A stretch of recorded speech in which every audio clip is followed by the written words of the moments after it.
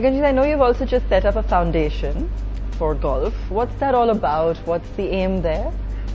My grandparents always taught me that, no matter what, you have to give something back to them. Whichever society you come in through, you have to give back to them. And it was this year that, I've made a final decision that I'm going to go ahead with my golf foundation. And everything said and done, I've just formed it. I've named it Gaganjeet Bhullar Foundation. Okay. And the main attraction would be that we are going to pick underprivileged kids. And the first year I'm going to target about 3 to 4 underprivileged kids who are doing really well, of course under the age of 18. And I've got enough sponsors to give them financial backing. I've got sponsors for their equipment, their travel expenses, to play, to fly around, for the coaching expenses. So the first few years, the funds are ready. Now it is just a matter of time. Just need few dedicated kids to it, and trust me, I'm quite hopeful that this revolution will come, and people will start actually believing that at the end of the day, it's all about charity, what you do. Right. And even some of my earnings, I've given it to some charity, because I feel money is one thing, and I'm only 25. I've got so many years in golf, and I'll make heaps of money in my career. But I should not forget that all the money which I'm making, it's through society. It's people money, and it is very important to give back to them, to make sure that this circle keeps on rotating, and this money should go into a good cause. They should improve somebody's game, and hopefully after a few years we would see some upcoming G. Milkha Singh, Tiger Woods and Arjun Atwal in our country. Okay, I think that answered my next question. I was going to say, is it about the money? Is it about fame? Is it about, what? Is it about representing your country? When you're out there in international circuits, is there a thrill in the idea that you're representing your country? Trust me, I still remember it was 2009, my first major appearance. This was in July, Turnberry, Scotland, and I was the only Indian playing. There were about 200,000 people following that tournament inside the ropes, and I was the only Indian. Coming down the stretch, I saw about 25 flags, and could see my Indian flag waving. That is the moment which you wait for, and no matter you're a millionaire, billionaire, whoever you are, you cannot buy that moment. It all comes with your cherished hard work, dedication, patience, and that is one thing which you earn.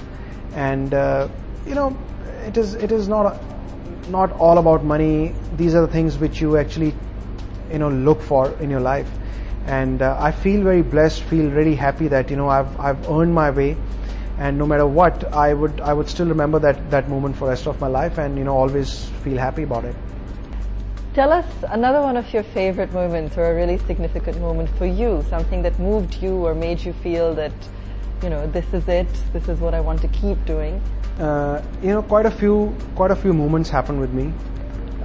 This was back in 2006. I was an amateur. I was #1 amateur at that time. I got an invitation to play in the pro tournament as an amateur, and I was leading that tournament. It was in Delhi Golf Club, and it was all over the newspaper in India. I got phone calls from America, from my family, friends in Canada, England, Australia, everywhere, that wow, you guys are, you're amateur, and you already started competing with international professionals. That was one thing which changed my mindset. I was like, why should I wait for 2 or 3 more years? I'm ready to turn pro, and ready to take on these guys.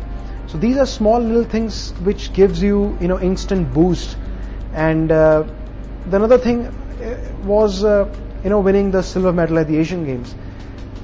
I remember when I came back, went to my home city Jalandhar, and there were about 200 people waiting for me outside my house. Right. And trust me, that is the moment which you actually wait for.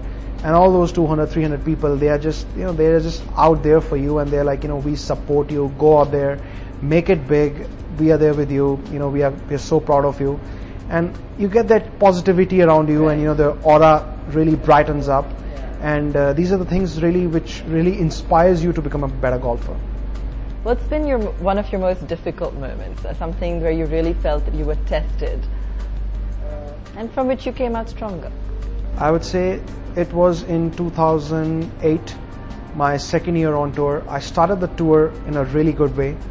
My goal that year was to be inside top 65 on the Asian tour. Right. And I started around 100, 105.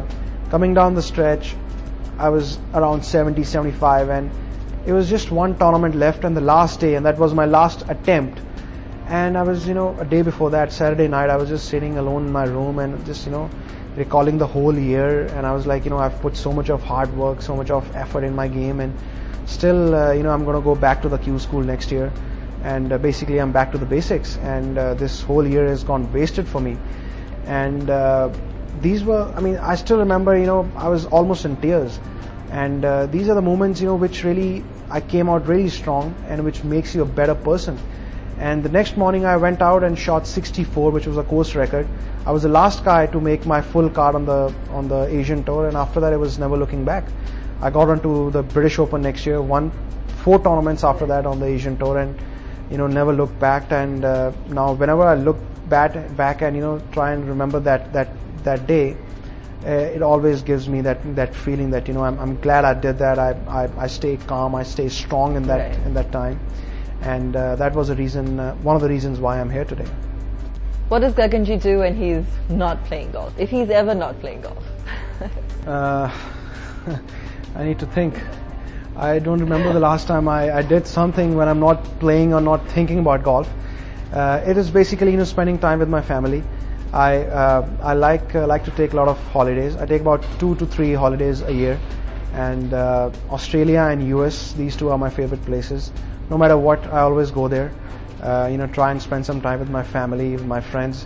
We guys did a school reunion in Melbourne last year. That was good fun. And a lot of my family lives in America. So every time I go out there, spend some time with them. So these are the few little things and few off weeks which I try and look forward to, and a great way to unwind yourself. Gaganjeet, thank you so much for joining us on the show today. It was an absolute pleasure chatting with you, and we wish you all the best. It's Gaganjeet Bhullar talking to us about his aims, his ambitions going forward. I'm sure we're going to be seeing a lot more of him on various tours across the world. That's all from us on The Date. Thanks for watching.